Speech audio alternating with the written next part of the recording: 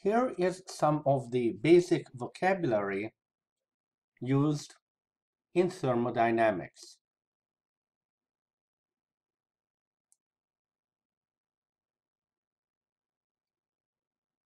On the molecular level, particles move around. This is true whether the material is in the solid, liquid, gas, or plasma state.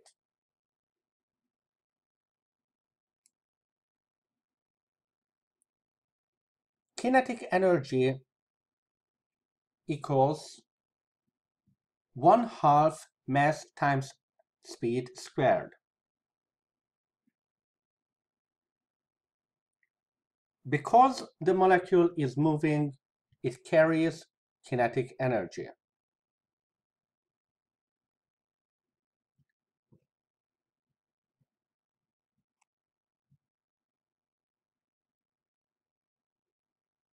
On the macroscopic level, a measure of the average kinetic energy of the molecules is known as temperature.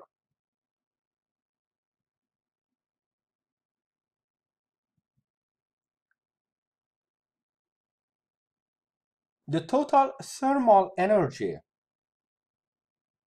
of the substance also depends on the total amount of material present. Hence, it is related to the total kinetic energy of the molecules.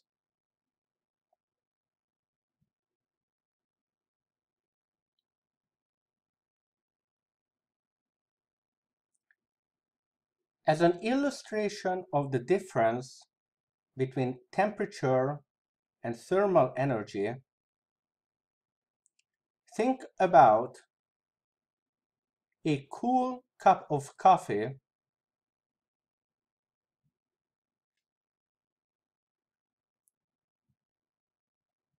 that was left out, now at room temperature.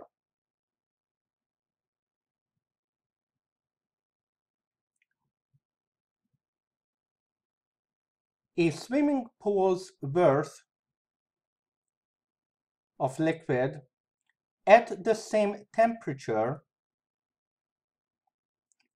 will have more thermal energy because it does have more total molecules. However, because it is at the same temperature, the average kinetic energy of the molecules will still be the same as for the small cup of coffee.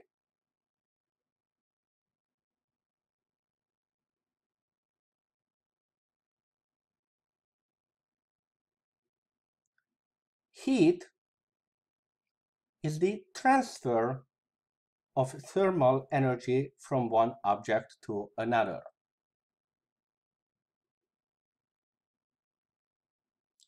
It is incorrect to say that an object has a lot of heat.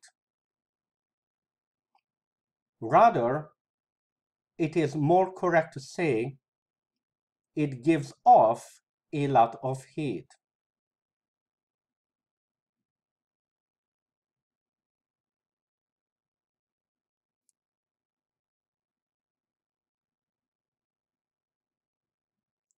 Transfer of thermal energy happens when an object has different temperature than its surroundings or another object it is in contact with.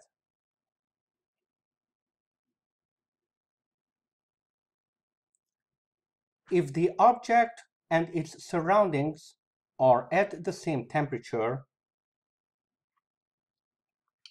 they are in thermal equilibrium. there will be no change in temperature.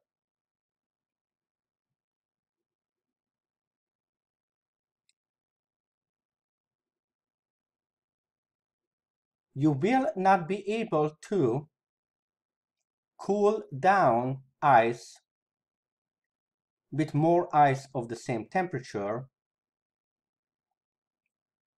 nor will you be able to heat up an object with a furnace above the temperature of the furnace.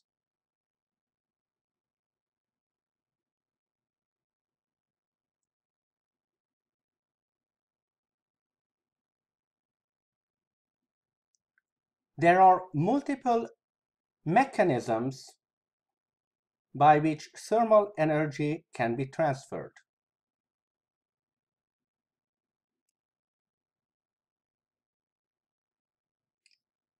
There is conduction, which requires direct contact between the molecules of the object and the molecules of its surroundings.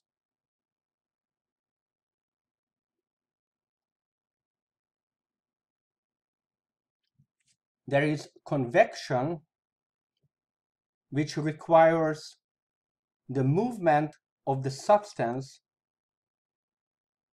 that contains the thermal energy from one location to another.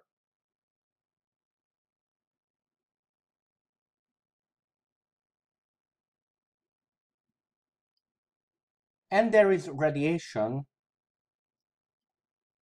through electromagnetic radiation, such as infrared light, visible light, and so on at higher temperatures.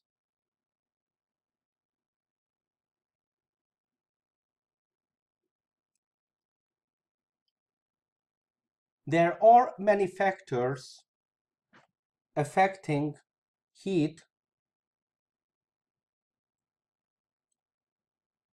such as the temperature difference or total surface area of contact, but these will be the subject of another video.